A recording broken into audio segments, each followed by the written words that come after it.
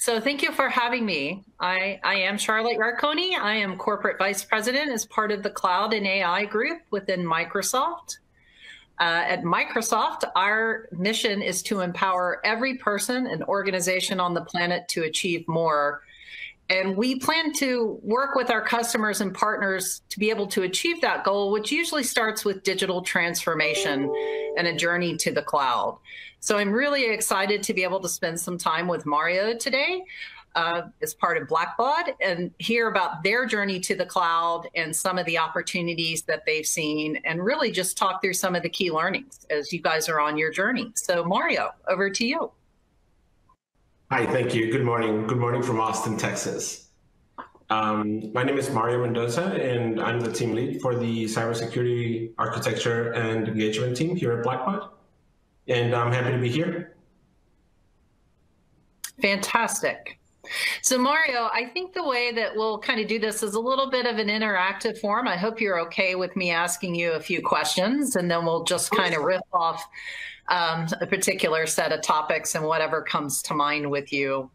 Why don't we start with first the concept shared responsibility, I think, is core to both of our companies in terms of how do we help our customers and partners really achieve their goals with a level of social responsibility around that. And I know you guys have been on a journey to actually move your solutions to the cloud. You actually started and have been dealing with this in phases. And so there's probably some thoughts around the concepts of hybrid cloud. Of course, at Microsoft, we've spent a lot of time working on developing solutions for helping customers move their workloads, whether it's in the software development space or in the workload and DevOps space, as well as in the security space. But maybe we could just start. And first, I'd like to ask you, why did you guys decide to move to the cloud? And also, how did you pick Azure?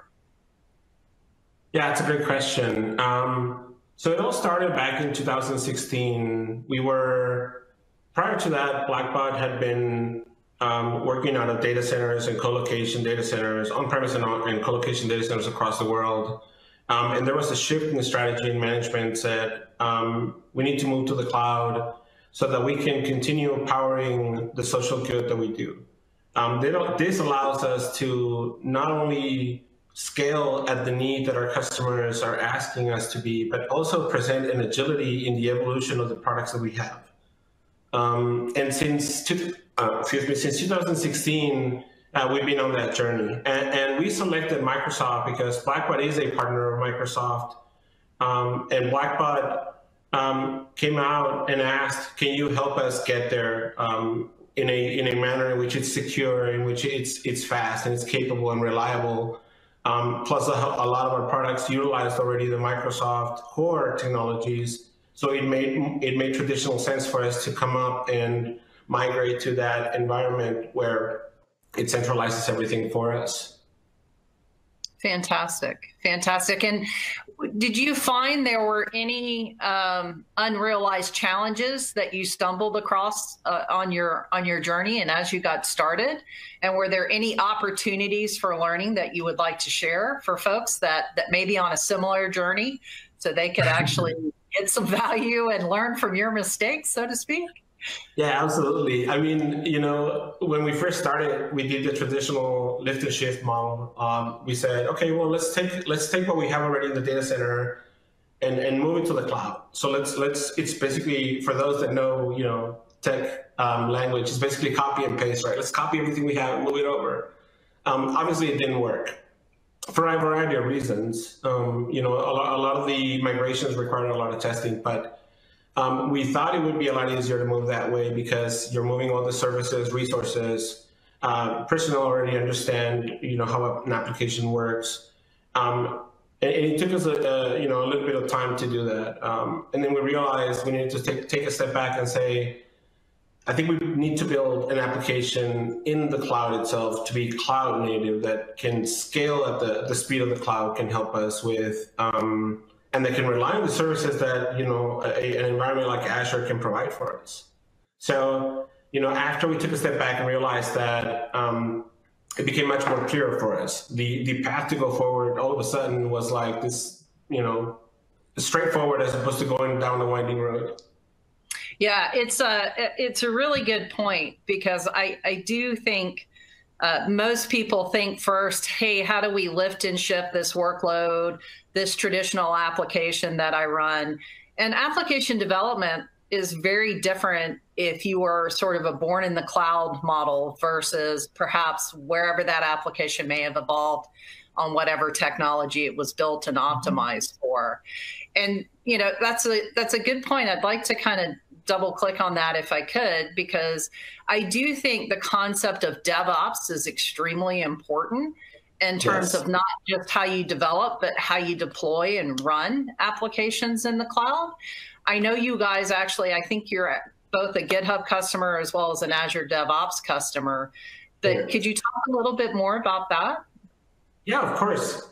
So we integrate development into the pipelines in a manner in which not only do we build it with a DevOps model in mind, so it provides agility, right? It provides fast and effective use of coding and development techniques, but it also allows us from a traditional security perspective to be able to place security check-ins at the right time. In the past, the traditional way of building security into a product was you build the product, you test the product, you get ready for production on the product, and then security comes in and gives it the final check. And by that time, it's either too late to be able to place some controls in there, or security has to come up and work around the product, perhaps setting up compensating controls instead of actually being a partner. The way we work now with development teams and DevOps teams is we integrate security now from the ground up. So security comes in, we have some automated processes that check in during the GitHub repos or during the Azure DevOps integration pieces and we also see the plan way ahead. So we already know ahead of time where security has to come in, where we can automate the piece, and more importantly, where we don't provide an obstacle, because with ADO and DevOps, everything is speed, right? Everything is agility. Everything is no obstacles that we want to have in place, because security has been sort of a roadblock in the past, and now security is a partner. How can we make it better for everybody? That's really good to hear. And I apologize, there's a little bit of reverb. Hopefully I'm the only one hearing the echo. But one thing I did want to kind of, if we could move on to the security piece, I actually think that's a really good point. And beyond the agility and actually thinking about security as part of the design and development, which is a significant shift, and I think super important for you guys as well as many other customers that we support. The types of information that you collect from customers is very sensitive, very confidential. I have a couple of questions, I guess I should say, in terms of compliance and certifications at the infrastructure as a service level. How are you guys feeling about the cloud?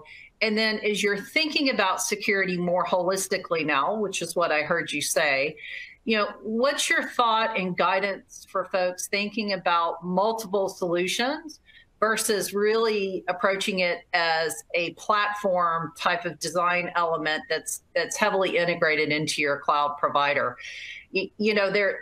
There's pros and cons with each approach, I think. But it would be good to get your thoughts in terms of how do you guys think about that in terms of running your business and innovating moving forward, particularly in the world and in business that you're in and the types of information you collect.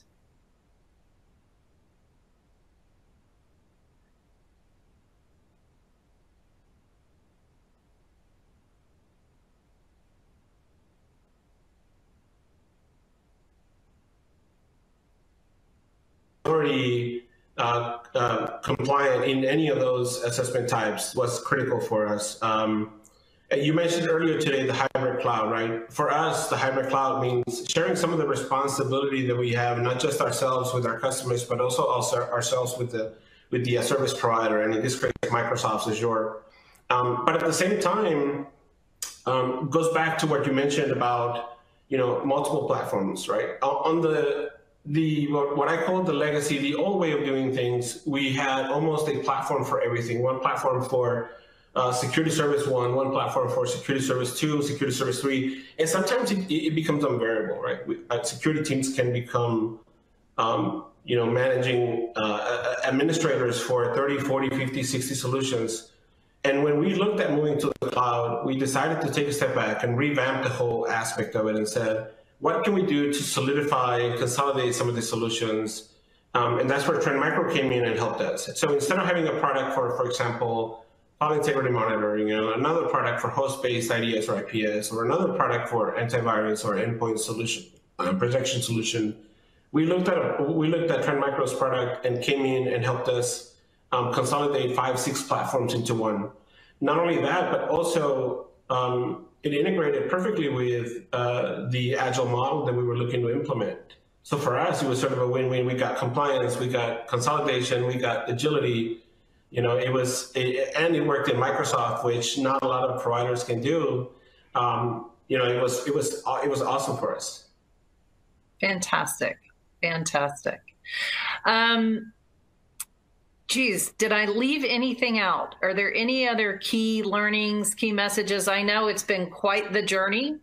Are you guys happy with your progress? Are you seeing some of the benefits of the cloud in terms of your ability to scale, your ability to actually manage in the hybrid cloud model where you do have some parts of your business that still sit outside of Azure, for example, or potentially in other clouds or on premise? Just would love to get sort of some final thoughts from you in terms of how things are going and the progress that you're seeing and the benefits that your business has gained from this transformation. Yeah, absolutely. The journey never ends. The more we see the benefits of the cloud, the more people want to actually take advantage and begin, their own move. For us, it's a combination of things. If we move an application to the cloud or a product to the cloud, it means that it's going to be secure because it's going to be built in properly. It means it's going to be in a service provider that's going to be reliable for us constantly, like Microsoft, that has regions and Azure data centers all over the world. It means that we have compliance. So when we take a step back and look at what is the next product that's going to migrate, I think the company realizes that, what provides the most benefit for our customers so they can continue providing and empowering their social good. But not only that, but also it's important for us to understand that customers entrust the data in us, customer provide, their most important assets, I would say, in the products that they use for us. And we want to make sure that we provide that level of comfort, security, honesty, and trust in them as well. Fantastic. Thanks, Mario. I really appreciate it. I appreciate the partnership, by the way. Yeah, Rick and Leah, back to you guys. Thank you so much, Charlotte, for sharing your years of experience and expertise with us. And Mario, wow, that was really fascinating to hear your journey, and thank you for sharing some of your learnings with everyone that's online today. Just looking at the clock, it looks like we have a few minutes for questions. So if you haven't yet, can you please put your questions into the Q&A area there, and we'll ask some questions for Charlotte and Mario. Yeah, I'm going to have a quick scroll through here, see if I can. I'm going to pick it out at random. I'm going to pick out a quality one. Let's have a look. How about this one for Charlotte? Which are the new security challenges that your customers are faced with when migrating to cloud platforms, and which pre-existing ones need to be approached in new ways? So what are the new ones, and what are the old ones that people have to approach differently? Well, I think top of mind today, I would say what's been really interesting for us is with the COVID-19 pandemic hitting, we actually saw a rapid acceleration to the cloud as many businesses and customers and people in everyday life had to immediately move to a remote accessibility environment.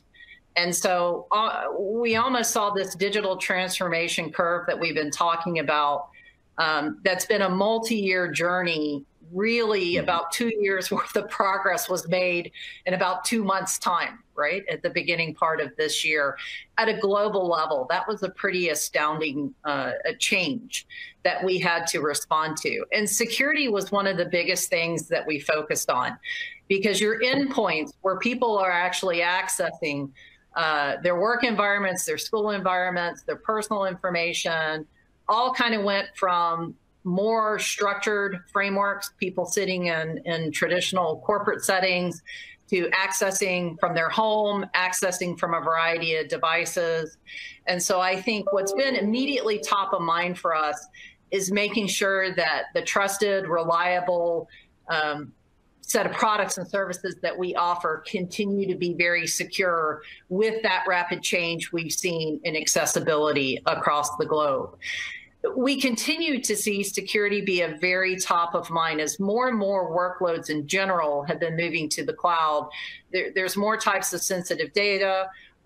There's been more access points. I think the example I just walked through is indicative of a broader trend where we have to be constantly vigilant in terms of ensuring customers' data is secure. It's only accessible by those who need the accessibility, and that regardless of what environment you're running in, whether you have your data kind of spread across multiple different configurations, be it in the cloud or on premise, that we can actually serve those and that we can keep them trusted at all times. And so, we continue to spend a tremendous amount of time and energy there, ensuring that as the world moves more to having things in a cloud environment with broader and broader access points, how do we make sure that that trusted and reliability and secure access continues to be adhered to at all times? So, yeah.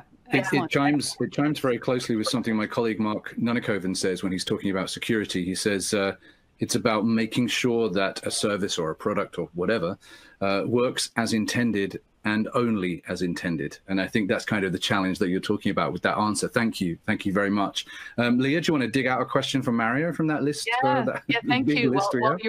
While you were talking, I was able to find a really good one from Mario. You talked, during your interview a little bit about your DevOps journey, and I thought this question was perfect. Very simple. It says, how do I get my security team talking to my DevOps team? It's actually, I got a really good use case for this. It is a really good question. We had that challenge too. When we were, security sometimes can be sort of a catch-22. Either you do too much or you do too little. For us, it was getting everybody else to partner in security. Security is important at our company. Our teams understand and want to do as best as they can, but they want guidance from the security team. So the way we worked it was we empowered our DevOps teams to have some sense of ownership in the product itself, right? By allowing the teams to have access to their own data in a controlled manner, away from what security responsibilities are, obviously, but giving them an insight into what their data looks like in a security dashboard and a security console was wonderful. That means that those teams want to have that data look green. Green means good, right? So everybody wants green. And so, we said, look, your dashboard looks green or almost green, and we can't tell you about the other teams, but they're working to get greener, right? So we create a sense of sort of gamesmanship in it. We kind of gamified it a bit, but at the same time, it means that they come now to us, reach out to us directly and say, how can we make it better? Can we work better to do this? How can we make this environment much better than what it was before? And that's been great. The results have been fantastic. Yeah, I love that. I love that idea of gamifying it and engaging the development community that way. I mean, what a change we've seen in the security industry over the last 10, 15 years, where security used to be able to be in control, and now it's that partnership, and that's what you've developed there. Excellent. Thank you so much. And I think at this time, we're running short on time, so I'm going to thank again Charlotte and Mario for sharing your expertise and your journeys with us today.